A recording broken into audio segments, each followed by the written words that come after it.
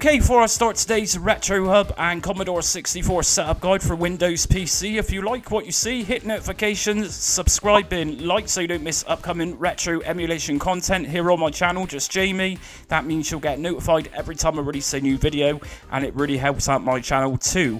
So we're looking at Commodore 64 today in the RetroHub series I've recently been putting together. I've got a whole playlist for RetroHub. If you're new to RetroHub and you're not sure what this is about, I'll leave the link in the description for initial setup, guys, so you can see around in what's what in RetroHub. So we're looking at my favorite microcomputer today, which is the Commodore 64. I've covered Commodore 64 and even Amiga a lot of times on my channel. I've got an entire playlist dedicated to Commodore 2. So we're going to use what's likely the best Commodore 64 emulator, and not only covers Commodore 64 but all Commodore 8-bit computers. This is Vice. So there's many different C64 emulators that I've also covered, such as CCS64, C64 Forever, but yeah, really Vice is probably the best. So we're going to go to download, and under Windows we're going to find 64-bit, 32-bit. And we got two versions of Vice 3.8. We got GTK 3 and we've also got SDL 2. Now, the one I'm going to use for this is GTK 3, and we also need to know if you're using a 64-bit or 32-bit computer. So to find this out, just go to your search bar and type in System Information.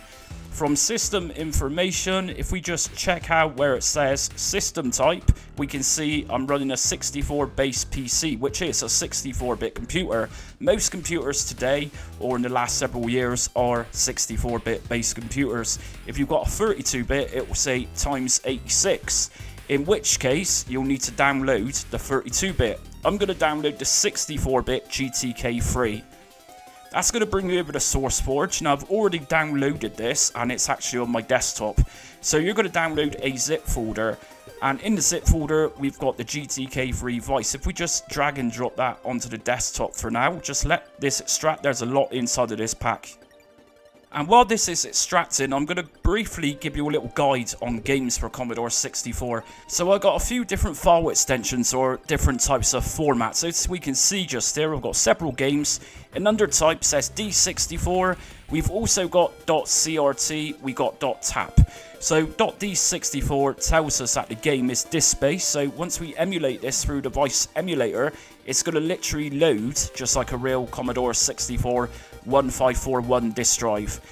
We got the .crt, which is a cartridge image, so in other words that would plug into the back of the C64 expansion port, and that would be the quickest way of loading Commodore 64 games, which in this case it still is.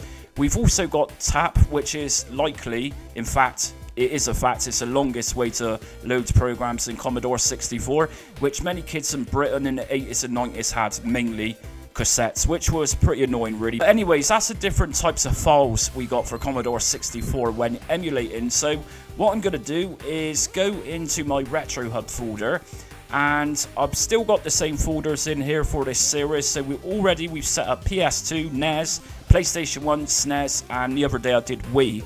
So we're going to create a new folder in there. This time we're going to create C64, and of course in the C64 folder I'm going to just drag and drop those games inside it. So it doesn't matter if you've got .d64s or all .crts or all .taps, they're all going to work the same with the emulator itself.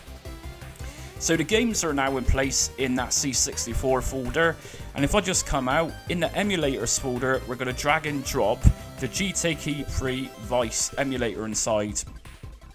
Now, before we go into RetroHub itself, we do need to set this emulator up. We need to make it boot into full screen mode. The emulator executable for Vice is going to be in your bin folder, and if I just scroll down, you're going to find several, actually many, .x's. The one we're going to use for C64 is going to be the times64sc.exe. So like I was saying just a minute ago, Vice emulator covers pretty much every Commodore 8-bit computer. We can see Commodore PET here, Commodore Plus 4. We've even got Super CPU 64 executable just here. But anyways, this is the one we're going to need, which is the times64sc.exe. If I just open this up, so as you can see, this is opened up into a Windows mode. and you can actually hear the floppy disk drive there loading. So what we're going to do first of all is just go to preferences, and we need to ensure this boots our games in full screen mode. So from preferences, we're going to go down to settings, and from settings, if we go to display and then host display, what we want here is full screen decorations. We want to check this one. And under VIC2, we got various different options here for window sizes, that type of thing. And of course, the VIC was the video chip for the C64. So as we can see under VIC2 palette, if I drop this down, it'll give us different color palettes for Commodore 64 games. I'm going to leave this one as default, which is CCS64. We've also got different render filters here, such as CRT emulation. I'm going to leave all this for you to find out or play around with that yourselves. And if we go down to input devices, we got joystick just here. Now, of course, Commodore 64 games would majority, probably 99% of the time, run games from joystick port 2. There is the annoying couple of games which do run for port 1, but like I say, port 2. I'm using an Xbox controller for this, and as you can see, we got port 1 and port 2. We can easily swap over ports should you need to during gameplay. Just go to swap joysticks and that will change from port 2 to port 1. So it normally detects your controller automatically. I'm using, like I say, an Xbox controller, which is through Bluetooth, and this works really well. So if you want to know any more about Vice Emulator, I have covered this extensively, and I'll leave the link in my description for that as well. And like I say, I'm a big C64 fan, and I've even set up this emulator to go online with it, that type of thing. And yes, the Commodore 64 can go online. So anyways, what we're going to do then is take a look at the joysticks at the bottom. As you can see, if I mess around with my D-pad, you'll see this is lighting up, and that tells us this is now in port 2. So anyways, we got everything set up for now just here. What we're going to do then is open up RetroHub and start setting this up.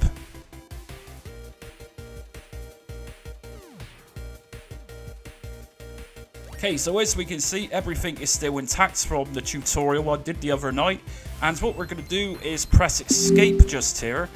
And we're going to go down to systems. And from systems, we're just going to go to the top. And we're going to scroll down until we find Commodore 64. And here we go, C64, Commodore 64. We got a photo of what looks like the C64G, which was the German model. Looked like a bread spin, but had the colours of the C64C. And we've also got just here emulators, Vice Emulator, which is what we're using, RetroArch, which I'm not using, and we've also got Denise, and Denise is another C64 and Amiga emulator, which I have covered before. We also got supported extensions just here, so we got .bin, .crt, which I've already explained, .d64, which I've already explained, and we got many more different file extensions, and here's .tap. And we also got .program, which is .prg, which runs pretty fast, just like the cartridge .crt images. So we got this set up for now. What we're going to do is go down to emulators next. And again, we're going to go to the top and we're going to look for Vice. So here's Vice. Now, the next part of this is down to the path. Now, we need to go to loads for this. And in my case, everything is on my desktop. So I'm going to go to users folder, into my computers folder, which is Jamie. Here's my desktop folder, and my RetroHub folder is just here. If I then go into my emulators folder, here's my Vice folder, and remember the executables to open up different versions of Vice is in the bin folder. Now we need to be very careful just here because, like I say, we've got many different executables here, so make sure you select the .64sc.exe. Double left click, this is now firmly put in place. Next thing we're going to do is just go to save changes. Okay, once that's been done, we can now press escape to come out, and we can also see Commodore 64. So we're going to need some artwork. Now, a couple of these titles here you might not recognize. They're not classic games. These are considered homebrew games, which I also follow modern 64 games, and I'm a big fan of them. So we need to start scraping some artwork. So again, press escape, and we're going to scroll up to scraper. And if we scroll downwards, what I'm going to suggest just here, when you drop this down, if you've already scraped all your artwork, but you're missing artwork for the games which you're just putting in, then just go to without metadata. So as we can see, this is now selected all 5 of my C64 games. If I go to scrape now, normally when I do this, I get a lot of errors because of the way the names are spelt. So we got 64 Cannibal, or Cannibal as I call it. We're going to select that and confirm. And next up, we're going to just go to Fix It Felix Jr. So obviously this game needs to be fixed, funny enough. I'm going to confirm that and just let this one download the artwork and logo. I'm going to go to Saberwolf next and just go to confirm this one. And finally, we have got Silkworm, which is just here. And this is really a cool shooter game I used to play a lot of as a kid. Really recommend this one. We're going to go to finish, and everything's set up by the seams of it now. So I'm going to press escape, and let's try and open up a C64 game.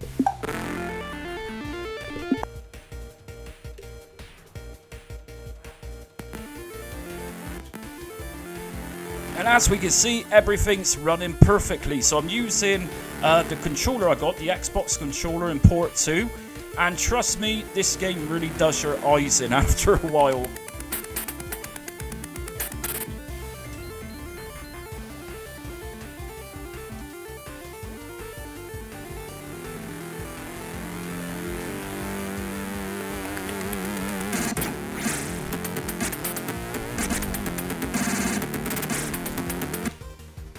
Okay, so if I just come out of that by pressing the hotkey, which is escape button, as you can see, that was an instant loader because that's a .crt or a cartridge image. If I load up something like Salamander, which is a .tap or rather a cassette image, this one could take a long time.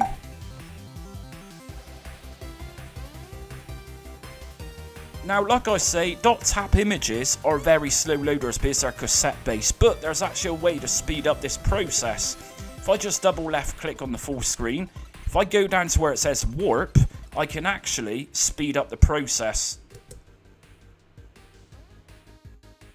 And if you did need to swap over your ports for your controller, I'm going to just drag up this window, and if I left click just here where it says joysticks, I can just go to left click on swap joysticks, and that'll quickly swap to port 1. Okay, so I'm not going to load up that entire game, but I'm just demonstrating how to load games. And just to say that if you can avoid .tap games, then avoid them and go for .d64s, .prgs or .crts. So other things we got in here, I'm going to just show off Fix It Felix Jr. because this one as well is a new game, and I'm always trying to support new games and developers.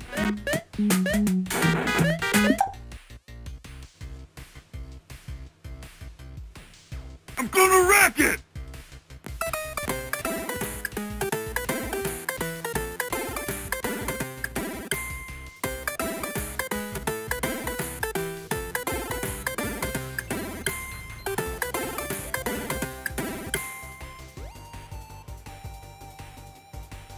Hey, you moved my stump!